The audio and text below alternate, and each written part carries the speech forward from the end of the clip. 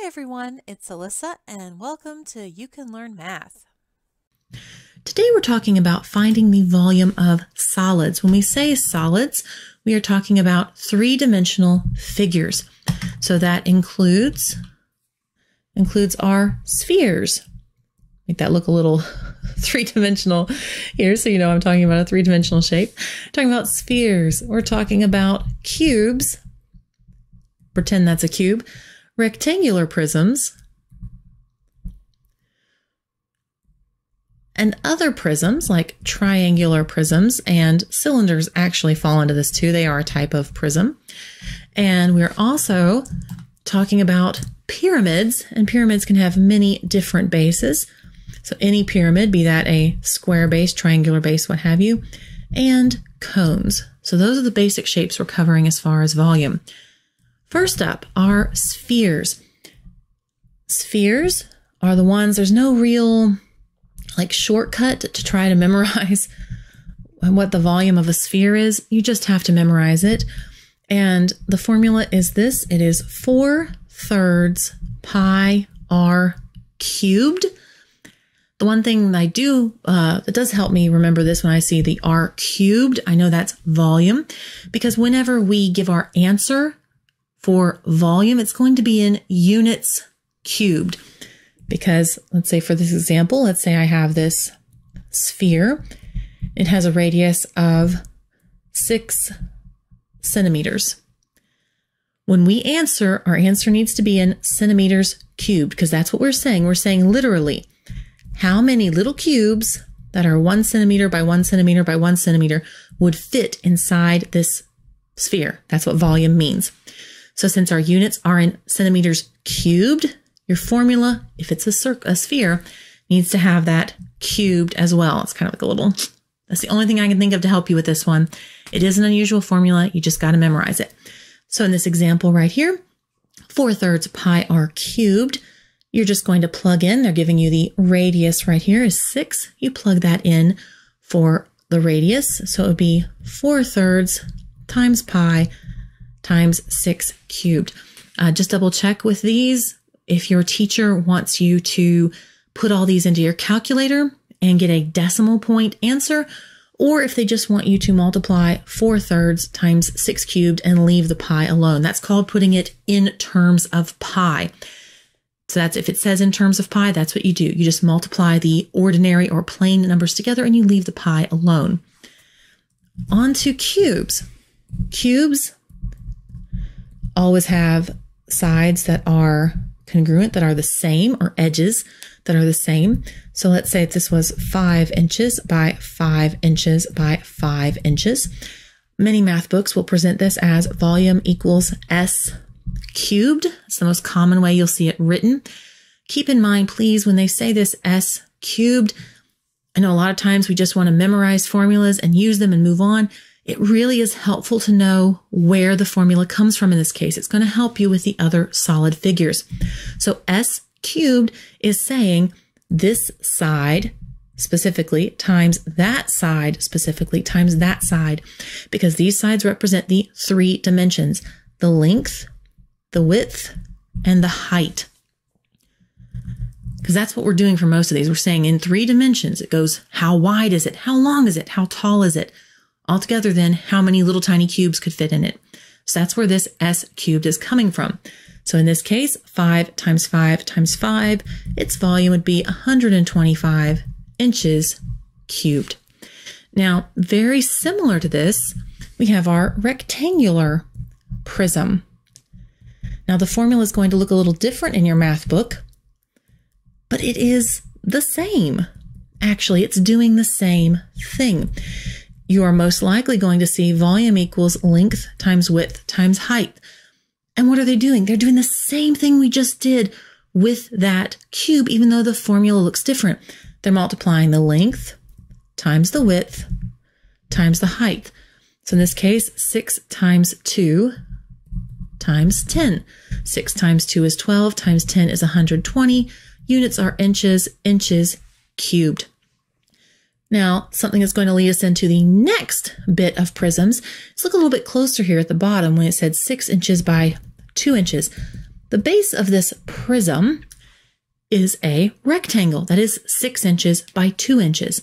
So you could say what we did is we found the area of this rectangle, which is 6 by 2. We found that area and then we multiplied by the height. So you could say we took the area of the base, which I'm representing with a big B, and multiplied it by the height. That is what you're going to do for every single prism. Now, a prism, just make sure we're all on the same page, is a solid figure where the top and the bottom are identical and they are connected by vertical, perfectly straight up and down, perpendicular sides. So that could mean a triangular prism, where you have identical triangles on top and on bottom that are connected by these vertical sides that are at right angles to those bases. It could be a cylinder, which I know we call it by the name cylinder, but it is a prism. It is a circular prism. It's another way of looking at it.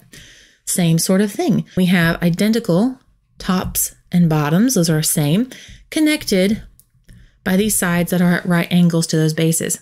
So this formula, the area of the base times the height, is what you're going to use for every single prism you come across, no matter what those base, top, and bottom shapes are.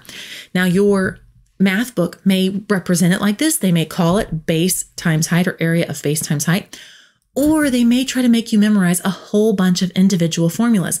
They may have formula for a triangular prism, formula for the cylinder, formula. It depends on your math book. I know I can't tell you what your math book is going to say. I wish they were all uniform, but they aren't. So area of the base times the height. This is where your knowledge of area of two-dimensional shapes comes in handy. You can't forget these things. They will come back to bite you if you do. If you need a refresher course on those, video link is in the description below. So for this example over here of the triangular prism, I would find the area of this base. Area of a triangle is 1/2 its base times its height. And then I would multiply by the height of the prism. Over here with the circle, the area of a circle is pi r squared. And then I would multiply times the height when that's given to me. All right, on to our pyramids. Pyramids are similar to the cylinders in that there is a repeatable pattern, even if your math book gives you different individual formulas. So a pyramid, we're talking about we have a base and then we have sides coming off of that base going up to reach a point. There can be square pyramids. There can be triangular pyramids. I mean, most of us think of a square pyramid, but they can have any base imaginable. You can have a hexagonal pyramid, whatever you want. There's tons of them. And cones, which just like the cylinder, they have their own name, but a cone is in this same family. It has a circular base, but it is just like a pyramid in that, reaches this singular point, and it does follow the same pattern when we're talking about its volume. And the pattern goeth thusly. You are going to find the area of the base, just like with the cylinders and the prisms. You find the area of this base, and that is the basis for your volume. The volume is going to be equal to 1/3 the area of the base times the height. And again, you're going to have to rely on those previous formulas for here, pi r squared to give you the area of that circle, 1/2 base times height to give you the area of the triangle, and so on. You just need to know all of those area formulas for this.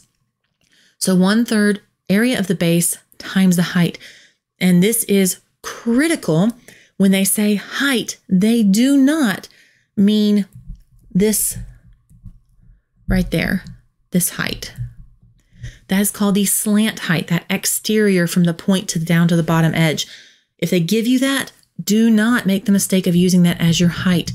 When they say height, they want to pretend that you made a hole at the top of this pyramid or cone and you dropped a little string down all the way to the bottom. And you said, how tall, how long is that string?